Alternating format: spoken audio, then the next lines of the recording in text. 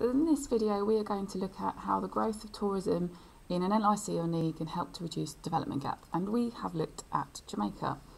So let's start roughly drawing the outline of Jamaica as our basis. So it's an island country in the Caribbean. And why do people visit Jamaica using tourism as a way to close the development gap? And that is because it's got large, sandy, tropical beaches, really good amounts of sunshine most of the year round, and so it's a really popular place to visit, particularly in that it's got quite a unique culture. So not only have you got the physical features of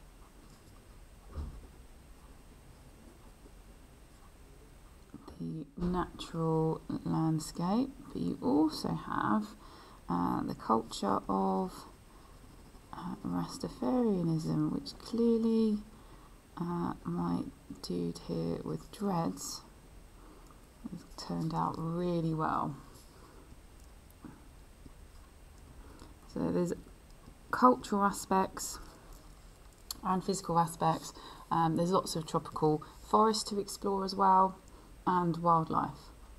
So why did Jamaica need to look at closing their development gap? Well, most of their industry had previously been sort of your primary industry, growing sugar cane. So these are little sugar cubes in a pot. So growing sugar cane, some oil extraction. There's our oil barrel. And then producing rum, so making rum, so that's secondary.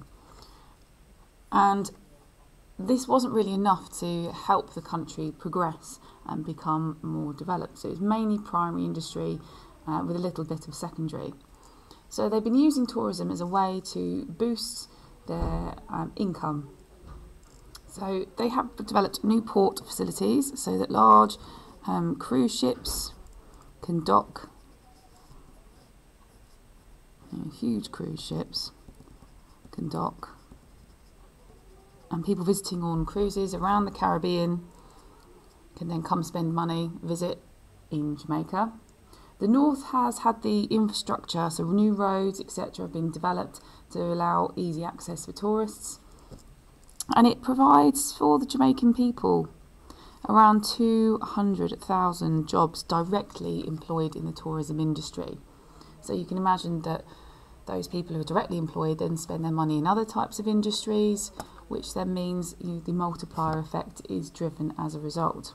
Tourism now makes up about 24% of Jamaica's GDP. So how much money that they earn as a country. So it increases their GDP. Not only that, they get tax revenue in their money bag from tourist companies that operate in Jamaica, and which they can then use to improve infrastructure, developing new roads, hospitals, healthcare. So then it increases the level of development for the country. However, as with everything, there are two sides to every story. And as a result of the increased number of tourists who have to travel there in some way, and if they're not travelling by cruise ship, they're flying in and then need to be transported around, and so there's increased amount of traffic on the roads and increased amount of air pollution as a result of the amount of coaches picking up and airplanes picking up people from the airport.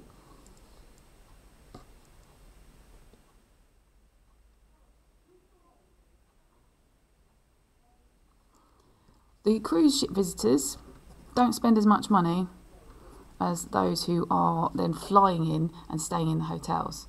So actually, they lose money they don't lose money, but they don't make as much if they could get more people to fly in and stay in the accommodation. So 1.1 million approximately a year cruise ship visitors, and they spend around $70 compared to a staying visitor who would spend $120 sort of a day. So you can see that that's not equal. That's not helping them to close the development gap as quickly if cruise ship tourists are encouraged as much as those who fly in and stay in the hotels. And it's not been equal developments. So the north has had a lot of attention in developments of improving infrastructure, links to where the major tourist resorts are, but all along the south, unfortunately, the same attention has not been given. So you have almost a north-south divide developing in Jamaica because there hasn't been equal investment. So is it a useful tool to help reduce the development gap? Yes. It's increased the amount of GDP, income in their GDP. It's created a huge amount of jobs for people in Jamaica, which has then driven the multiplier effect.